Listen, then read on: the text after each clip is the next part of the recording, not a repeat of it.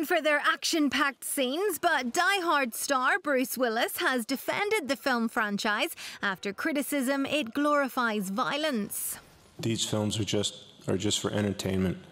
I don't think anyone who comes to the movies thinks that anyone was really killed during the movies. There's a huge difference between what happens in the world and what happens in a piece of entertainment. We're just trying to give you the illusion that we jumped off that building, or that we got blown up, or that we got scratched or cut, or anyone got hurt.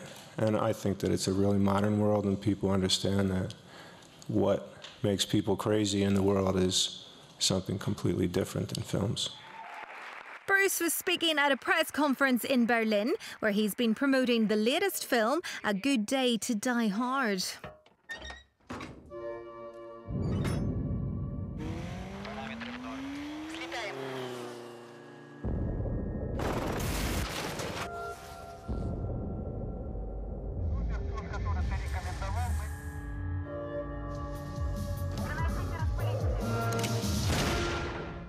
And he wasn't giving anything away about plans for the next instalment. I never know what I'm going to do next. I don't really have a continuing plan.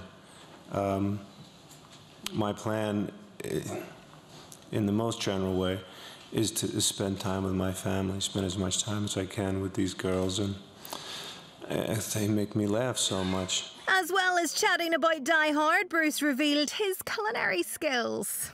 I think that if you're going to cook, and if you really want to, put yourself in high regard with your family, you have to choose whether it's breakfast, lunch, or dinner. I'm a breakfast guy. Not necessarily German dishes, but I make cornmeal pancakes. I was hoping someone would ask me what I make for breakfast. Your family's happy with your cooking? My family's very happy with my cooking.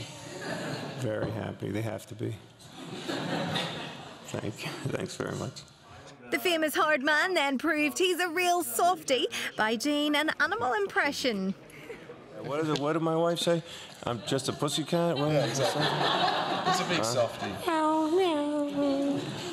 Hi, I'm Lisa, the news editor at ITM Productions, and I'm here to introduce this guy. This is Phil. Hi, I'm from the team at Truthloader, a YouTube channel dedicated to investigative and citizen journalism. We're also live every day with our Google Hangouts. Make sure you don't miss out on any of the cool stuff going on the other side by hitting subscribe now.